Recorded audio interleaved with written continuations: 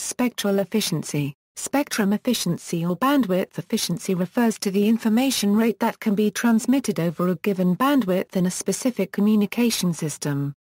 It is a measure of how efficiently a limited frequency spectrum is utilized by the physical layer protocol, and sometimes by the media access control.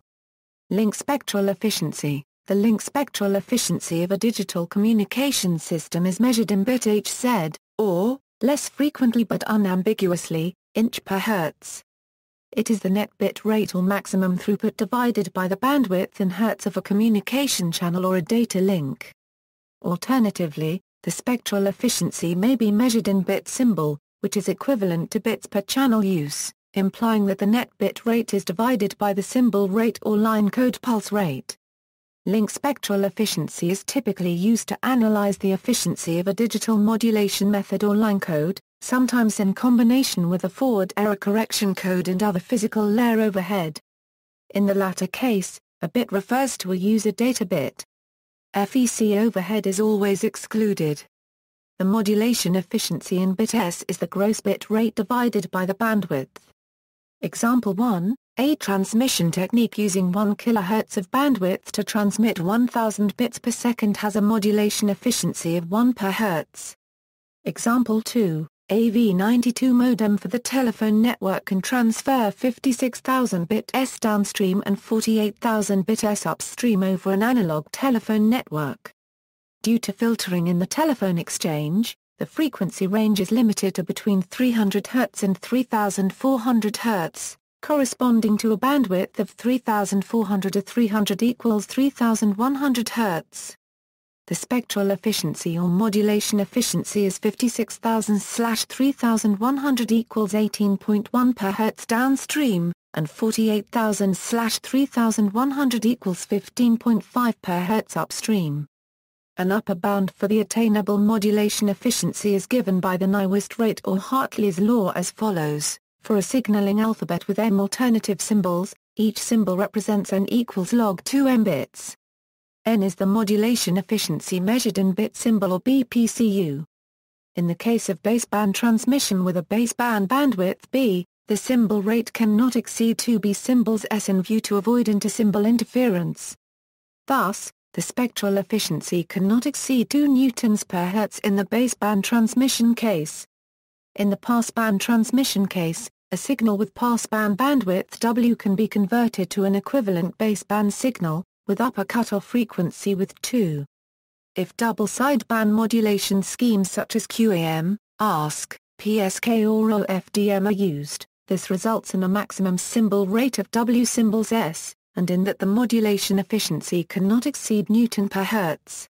If digital single sideband modulation is used, the passband signal with bandwidth W corresponds to a baseband message signal with baseband bandwidth W, resulting in a maximum symbol rate of 2W and an attainable modulation efficiency of 2 newtons per hertz.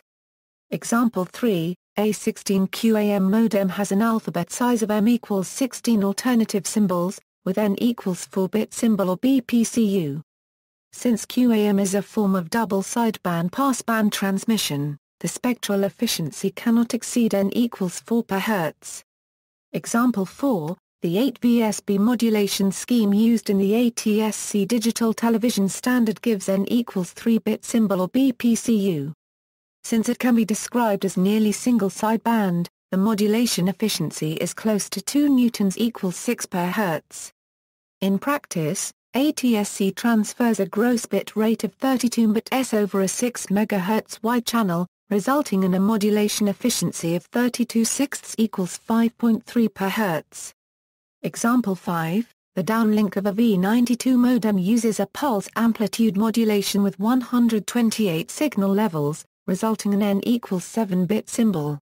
Since the transmitted signal before passband filtering can be considered as baseband transmission, the spectral efficiency cannot exceed 2 newtons equals 14 per hertz over the full baseband channel.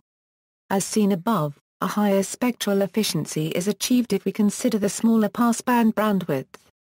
If a forward error correction code is used, the spectral efficiency is reduced from the uncoded modulation efficiency figure.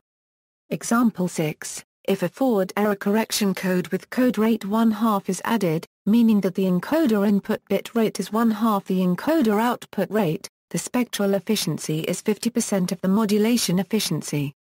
In exchange for this reduction in spectral efficiency, FEC usually reduces the bit error rate, and typically enables operation at a lower signal-to-noise ratio. An upper bound for the spectral efficiency possible without bit errors in a channel with a certain SNR, if ideal error coding and modulation is assumed, is given by the Shannon-Hartley theorem. Example 7, if the SNR is 1 times expressed as a ratio, corresponding to 0 dB, the link spectral efficiency cannot exceed 1 per Hz for error-free detection according to Shannon-Hartley regardless of the modulation encoding. Note that the good PUD is normally lower than the maximum throughput used in the above calculations, because of packet retransmissions, higher protocol layer overhead, flow control, congestion avoidance, etc. On the other hand, a data compression scheme, such as the V44 or V42 BIS compression used in telephone modems, may however give higher good PUD if the transferred data is not already efficiently compressed. The link spectral efficiency of a wireless telephony link may also be expressed as the maximum number of simultaneous calls over 1 MHz frequency spectrum in elangs per megahertz, or e-megahertz. This measure is also affected by the source coding scheme. It may be applied to analog as well as digital transmission. In wireless networks, the link spectral efficiency can be somewhat misleading, as larger values are not necessarily more efficient in their overall use of radio spectrum. In a wireless network, high link spectral efficiency may result in high sensitivity to co-channel interference, which affects the capacity. For example, in a cellular telephone network with frequency reuse, spectrum spreading and forward error correction reduce the spectral efficiency inch per hertz but substantially lower the required signal-to-noise ratio in comparison to non-spread spectrum techniques. This can allow for much denser geographical frequency reuse that compensates for the lower link spectral efficiency, resulting in approximately the same capacity over the same bandwidth, using the same number of base station transmitters. As discussed below, a more relevant measure for wireless networks would be system spectral efficiency in bit Hz per unit area. However, in closed communication links such as telephone lines and cable TV networks, and a noise-limited wireless communication system where co-channel interference is not a factor, the largest link spectral efficiency that can be supported by the available SNR is generally used. System spectral efficiency or area spectral efficiency. In digital wireless networks, the system spectral efficiency or area spectral efficiency is typically measured inch per hertz per unit area, inch per hertz per cell, or inch per hertz per site. It is a measure of the quantity of users or services that can be simultaneously supported by a limited radio frequency bandwidth in a defined geographic area. It may for example be defined as the maximum aggregated throughput or good PUT, that is summed over all users in the system, divided by the channel bandwidth.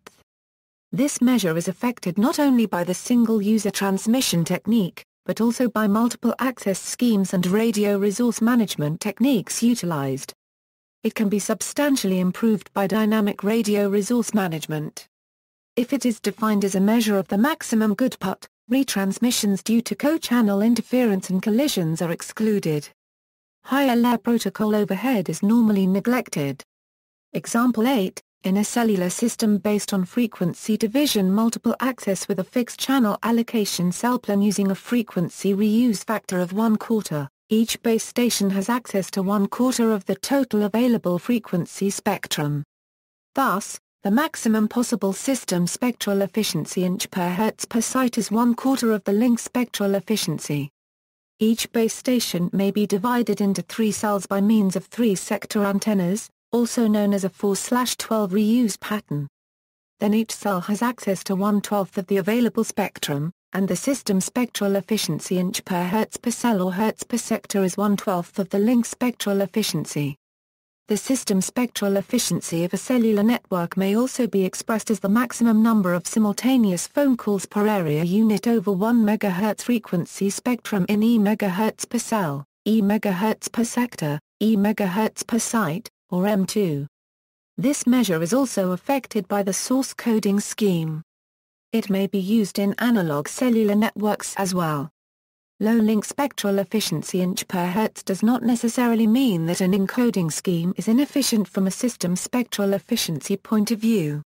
As an example, consider code division multiplexed access spread spectrum, which is not a particularly spectral efficient encoding scheme when considering a single channel or single user.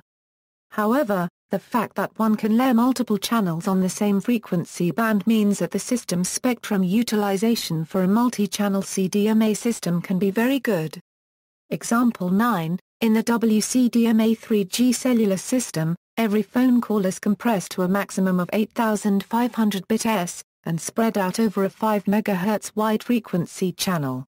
This corresponds to a link throughput of only 8,500/5 million equals 0.0017 per hertz. Let us assume that 100 simultaneous calls are possible in the same cell. Spread spectrum makes it possible to have as low a frequency reuse factor as 1, if each base station is divided into 3 cells by means of 3-directional sector antennas. This corresponds to a system spectrum efficiency of over 100 0.0017 equals 0.17 per hertz per site, and 0.17/3 equals 0.06 per hertz per cell or sector. The spectral efficiency can be improved by radio resource management techniques such as efficient fixed or dynamic channel allocation, power control, link adaptation and diversity schemes. A combined fairness measure and system spectral efficiency measure is the fairly shared spectral efficiency. Comparison table, examples of numerical spectral efficiency values of some common communication systems can be found in the table below. NA means not applicable. See also, board, CDMA spectral efficiency, channel capacity, comparison of mobile phone standards, goodput, radio resource management, spatial capacity, throughput, orders of magnitude. References, Sergio Benedetto and Isao Biglari. Principles of Digital Transmission, with Wireless Applications. Springer. ISBN 0-306-45753-9. C.T. Bunia, Information Technology Network and Internet, New Age International, 2006, page 26. Lalchand Godara, Handbook of Antennas in Wireless Communications, CRC Press, 2002, ISBN 0849301246, ISBN 9780849301247, ABCDEF Anders Furuska Currency R, Jonas Nar Currency Slund and Hyen Kan Olofsson, EDGIA Euro Enhanced Data Rates for GSM and TDMA/136 Evolution, Ericsson Review No. 1, Kyocera's iBurst, TM, System offers high capacity, high performance for the broadband era. ABHTTP, www.homagilink.com editorial JSPX. CC equals in and LC equals eng and CKEY equals 1,905,163 and it equals 1,905,163. HTTP, www.xtmeetxcomlte advanced.